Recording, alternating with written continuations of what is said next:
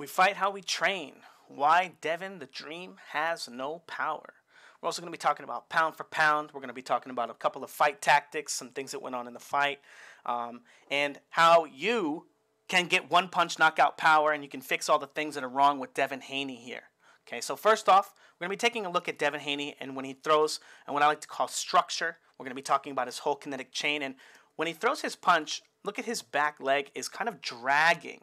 Okay, it's not actually making contact with the ground. So even though it looks like most of his technique here is correct and it looks very good and clean and it was sharp, he's not actually driving any weight into this punch. It's all arm punch. There's a decent amount of force. Don't let Devin Haney arm punch you, right? Because Devin Haney's a big, strong guy. We saw how much massively bigger he was than George Kambosos. And this small technical flaw here, and it's not a small flaw as we see, made him go 12 rounds with Kambosos, a guy that he seemingly could hit at will. Okay? So we're going to talk about a couple of other little sequences here. Taking a step here, controlling the line. And now you can see his back leg here is in the air when he lands this punch again. He's not driving any weight into the punch. Even though his technique looks okay, it's all the momentum is driven from moving forward and taking the step, rather than having any of the momentum driven from the ground, which is, again, where all of the momentum comes from. Okay, is being able to drive your weight from the ground and drive your weight into the punch. But again, Devin Haney's feet keep coming up, and we're going to talk about why he does this stuff. Now here, Kambosos is going to enter the line with his jab. Haney slips. He's going to throw his hook, and Kambosos is going to be throwing a counter hook. So I want you guys to pay attention to the idea that his whole technique winds up being better, but Devin Haney's back leg and his front foot both come up off the ground when he throws this hook. And he gets hit with a counter hook by Kambosos, and Kambosos was easily able to stay on the line, and after landing the hook, peel and take a step off the line.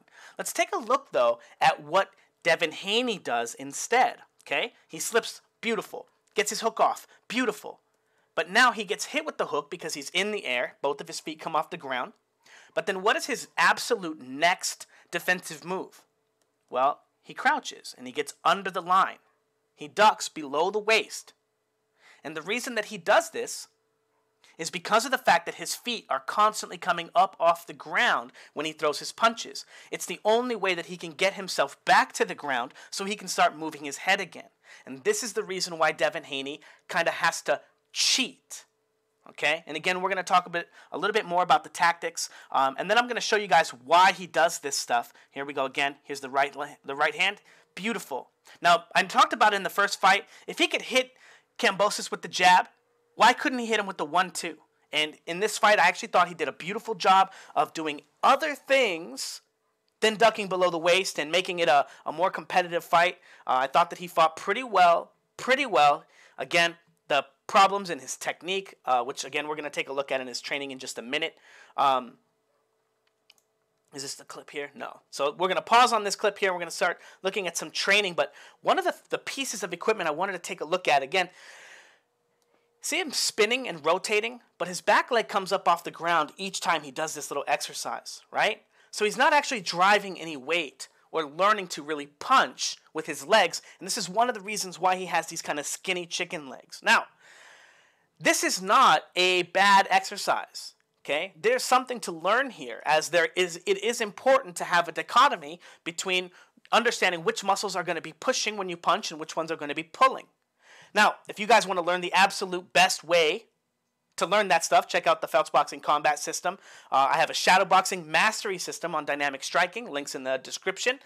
It's going to teach you how to learn how to do this stuff, but it's also going to teach you how to do it while you're still able to drive from the ground correctly in order to do this and make them punches, not just an exercise. Okay, I call it pendulum boxing, pendulum shadow boxing exercises. And they're going to teach you how to generate momentum with your entire body so that you can learn to punch with your entire body. Okay, and again, if you can't keep your back leg on the ground when you throw a right hand, you're not really getting any weight into your punch. Okay, you're not going to have a very strong snap because you're not going to have any weight behind it. Now, we're going to take a look at actually a bunch of other exercises too. Here's another one. As we take a look at, this is a very, very seemingly impressive video. If you see it and you hear him with the sound, and it's real fast and slappy, and and it sounds good. It looks good, right? It's flashy. But if we take a look at his back leg, it's constantly coming up off the ground with each punch. He is practicing this, and it does look fancy, and it does look flashy, but this drill is a waste of his time. It's literally making him worse at boxing because he has no structure to it. He's just kind of doing whatever he wants. He's not challenging himself. Well, maybe the challenge is in the speed, right? Sure, if you can get value out of it, I guess. No, not really.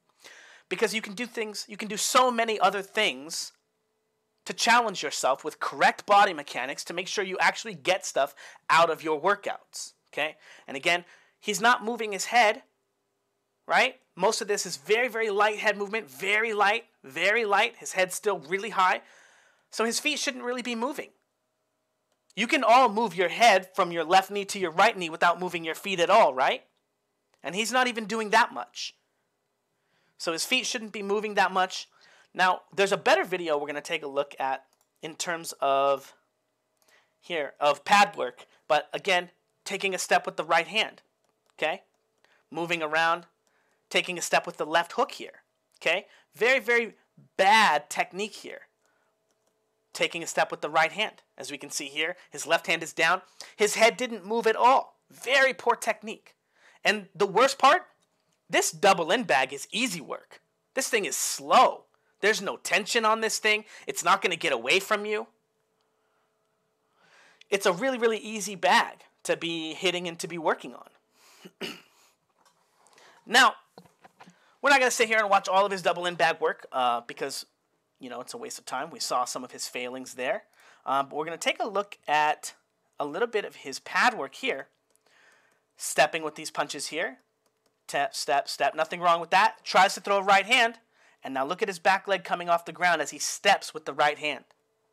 He's not actually able to drive any weight from his punches, from the ground into his punches. And again, there are a few trainers that teach this stuff. Not only stepping on the balls, right? Is this a step or is this a punch? People who teach stepping on the balls of your feet or stepping with every punch. It's really bad for you, okay? There's a time and place for learning the mechanics of what they're trying to teach, but it's not with punching, okay? And as we can see here, Devin Haney's going to have a lot of these kind of problems here where he's kind of moving his feet, again, stepping here with that punch. And another thing that I want to point out, his left hooks, when he throws his left hooks, stepping with the uppercut here, stepping with the right hand here. When he throws the left hooks, he never gets on the ball of the front foot. And that's a really interesting thing too. Again, he doesn't really use his feet to punch at all. It's all arm punches. And again, that's why his chest and his abs are just so insane. Like his body up top is just incredible. His arms are they're jacked. They were literally twice the size of Kambosos. But that's not where power comes from. Okay? And we can see through the rotations of these sequences here, always stepping with his punches, always moving his feet, even with the punches that don't require it. Even the ones that he wants to get power in. Okay, now, if you guys want to know all the secrets to power, you want to understand the absolute best way to practice your best punches, I will teach you. If you want to know the absolute best way to throw every punch in boxing, the absolute best structure, the absolute best way to practice them, to generate power, to learn power, if you want to learn how to throw your best punch, check out the Fouts Boxing Combat System. Not only will I teach you how to throw your best punch, I will teach you how to improve it by massive margins and all very easy, very simple stuff. It's going to require hard work, okay? It's simple, it's not easy, you still have to work hard, but all the hard work is done, okay? All the thinking, all the stuff, all you have to do is do the very basic looking drills.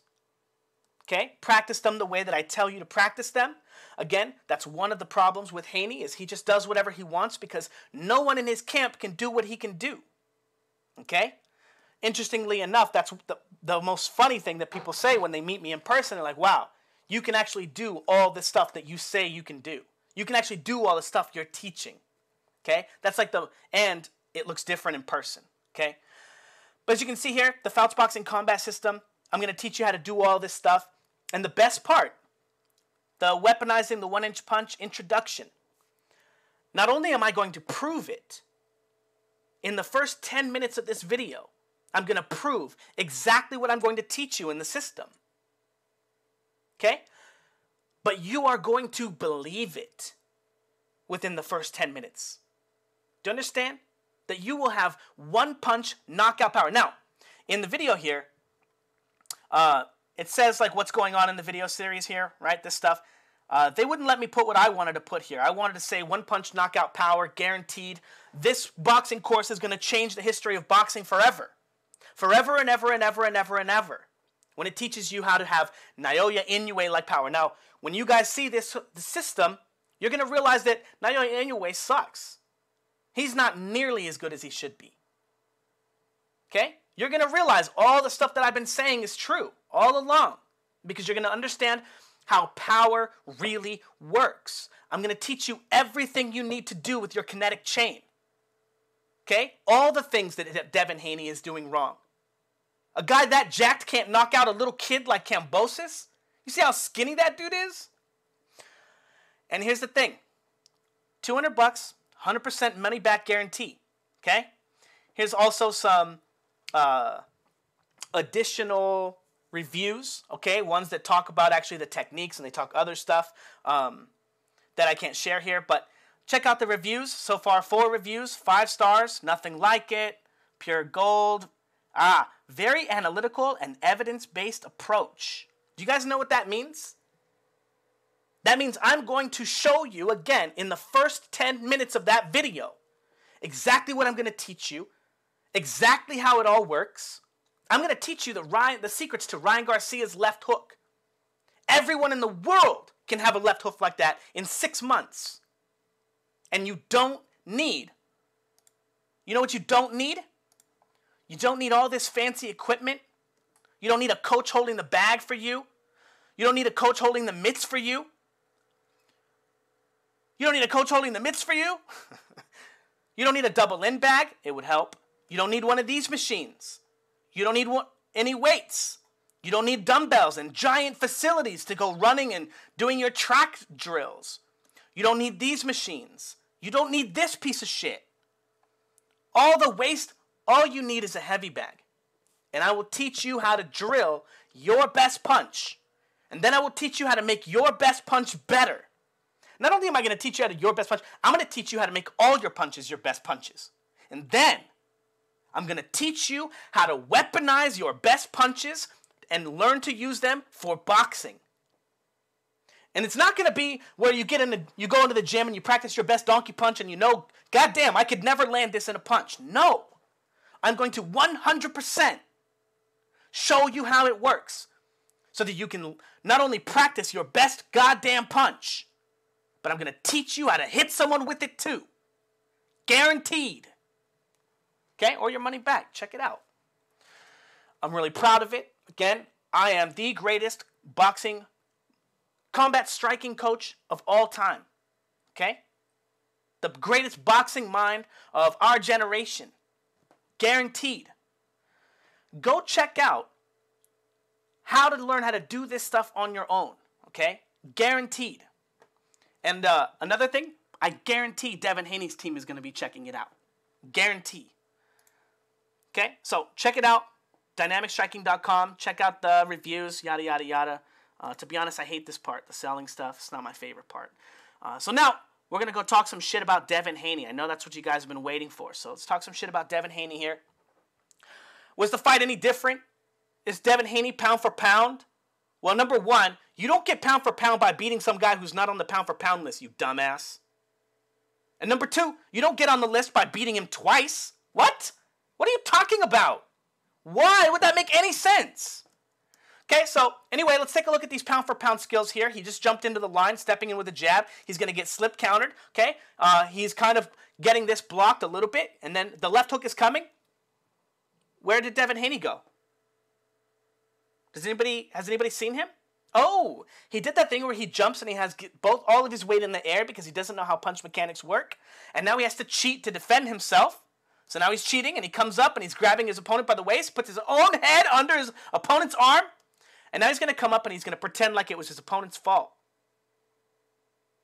Okay, great fight. Okay, next clip. Actually, I don't know where we were here. Okay, not there.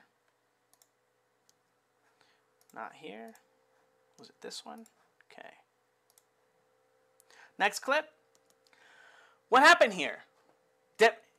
Kambosos gets on the line, slips to the front foot. Haney slips to the the front foot, and Haney grabs him. Wraps his arm around him. Have you ever seen anything like this? No punches were thrown. And this is his strategy. No punches. Okay? Is that pound for pound? Like, again, let's talk about the idea of pound for pound. Devin Haney thinks that nobody his weight that could make his weight could fuck with him. That's what he's saying by saying pound for pound. Anyone, any size who can make my weight, I can beat them. Right? Or if he was any weight class, he could beat them. Like if he fought Alexander Usyk and he was a 200-pound guy, say in relation, even if he was taller, you guys think he could beat Usyk? Or Crawford?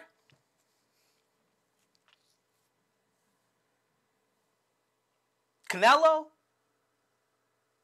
I don't actually know who else is on other people's pound for pounds lists. Struggling a little bit. But the fact that he's so much goddamn bigger than this guy and he couldn't drop Kambosos.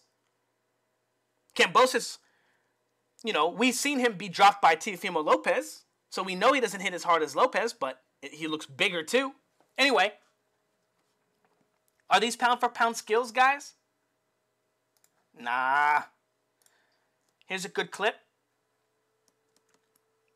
Again, jab, ducking below the waist again, comes up here, grabbing, and now he's going to rip himself through the line and try to find a way to get offense here after he cheated here. Grabbed him by the waist again. Is this boxing, guys? Is this part of the plan? Okay? And now he wants to come up, like he's all angry, like he's the one been wronged, you know. It just blows my mind. Now, this is a really interesting clip, okay, because this is in the first round. Kambosos is doing his shifting thing. He shoots his right hand, catches Haney on the chin. Maybe he doesn't catch him. It doesn't matter. Let's see. I thought he caught him at first. Yeah, I think he touched him just barely. Rolls under the line this way. And now he's getting controlled by Haney, which is fine for a beat. Keeps holding. Okay, he's keep holding. Okay, keeps holding. Okay. Now he just straight up puts him in a headlock because his opponent got a better position on him. So now again, pound for pound, right? Can Haney do this to someone who's as big as him? Who weighs as much as he does? The whole idea of saying that you're pound for pound and you get in the ring and you're 15 pounds heavier than your opponent and you can't knock him out and you want to talk and you put him in headlocks. Like, not only are you trying to pretend like you're a pound for pound fighter, but you absolutely have to use your size in the ring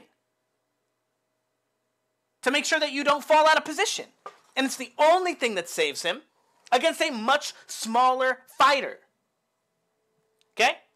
And he's going to hold him in this headlock for 4 seconds here. Okay? Still holding. Still holding. Okay? Still holding. Still holding. The referee's already said stop. He's still holding him in a headlock. Still holding him in a headlock. The referee already told him to let go. You can see that he's still pressing down on his head. Again, trying to wrestle and trying to drain the smaller fighter. Holding him in a headlock here. And he still couldn't stop him. Now, I know you're saying that's like only one time. I know. Okay, all right. Well, we'll take another look. Here it is. In the first round again. This is a 9-second clip here. The jab comes. Kambosos gets by. Ducks to the front foot. Slipping to the front foot. He's not below the waist. Coming up. Shifting. Rolling. Gets around Devin Haney's jab. Off of Devin Haney's attacks. Lands an excellent attack. Beautiful work. And Devin Haney is putting him in a headlock again. This is his defense, right? Now he has him in a full-blown headlock. He just punched him after putting him in a headlock, which is literally cheating. There's nothing any of you people in the comments can say to say that that is not blatant cheating. Okay? A clinch is when you grab somebody's arm. Holding is when you grab somebody's body or their head. You are not allowed to do that ever under any circumstances. That is not part of the clinch. That is holding. Right? Clinching and holding are different. Clinching, you are manually controlling your opponent's tools. Okay? You cannot manually control your opponent's head. I mean, kind of like a little bit, sometimes a little bit, right? For one beat, right? Make it look like an accident, right? So, okay, so we're going to go, okay? It's 31 seconds, okay? 31 seconds, 30 seconds. The referee already said stop, okay? Still holding him, hasn't released his neck. 29 seconds, 27 seconds, okay? Still holding his neck. The referee's, and it's even worse. It's even tighter. And look how fucking big and strong Devin Haney is. Is this fucking Ben Askren? Right? Do you guys remember when he put Robbie Lawler? He didn't even have to get it around his neck. He's just squeezing and putting pressure on his head. And you got this big, giant, cheating weight bully who spends more time in the gym working out instead of boxing, and that's why his fucking punch technique still sucks. Because the exercises and the things he do, they do not relate to boxing. Check out the Fouts Boxing Combat System, Shadow Boxing Mastery. Everything you do in there is related to boxing. Is a boxing workout. Will get you sore and tired doing boxing shit. The Fouts Boxing Combat System. You don't need weights. You will get such incredible burns. You will get such an incredible workout. You're going to think you broke your arms. And that's much better than having to put some guy in a fucking headlock because your punch technique is so bad that you have to cheat. You have to cheat constantly. Okay? How many seconds went by that he had this guy in a headlock? 5 seconds. 5 seconds in a fight. Again, Devin Haney is not a fighter. Everything that he's doing is trying to wear you down by wrestling you, putting you in bad positions, making you reach, ducking below the waist, grabbing. All because he's trying to use his little bit of speed that he gets from the rotation because he's fast, right? When he throws that jab, and we could take a look on one of the training ones. I've got it open. He'll throw a jab here. He'll throw the jab. Where's that jab at? Here he is. Perfect. So he's going to go from this position here. He's going to have his weight here. So he's going to be taking a step. And look at his right arm. He shoots this shot, shoots the left arm, right? The right shoulder is forward, and then the left shoulder comes forward. And it's very slight. Boom, right shoulder, that's fine. The rotation, it's very linear, and now it's not linear. Because he's using a little bit of that motion that he gets from that machine to pull his shoulders back. But again, his head is not moving. Okay? So he's fast. He can explode into stuff really quickly. Okay? And he's looking to capitalize on that by doing that move faster than you can do anything else. And then holding and grabbing and wearing you down. And then acting like he's a pound-for-pound fight. A pound-for-pound great fighter. And I think that not only is he going to get smoked when he starts fighting at 140, but if he doesn't move up to 140 and avoid Lomachenko, it's going to happen against Lomachenko. The only thing that Devin Haney can do, okay, and this is what he's going to do, okay, guaranteed. He's going to say he's going to move up to 140 because all the fighters at 135, nobody wanted to fight him. Nobody wanted to make a deal because all the deals are going to be priced out because he has the belts. He defended them once, whatever. And then he's going to move up to 140. Oh, or he'll fight a tomato can one time and then move up to 140 and then do the same thing. Pretending like nobody wants to fight at 140 so he can get one trinket belt. I mean, I think all the belts are together right now. Maybe they got dispersed. But Devin Haney's not ready. He's not ready for those guys that are going to be his size. He hasn't gotten good enough at boxing to be able to do anything but use his size. And I don't think he's going to have the same size advantage at 140 as he's enjoyed at 135. I mean, just imagine, you guys. Just imagine. You guys think this guy could beat Regis Prograis?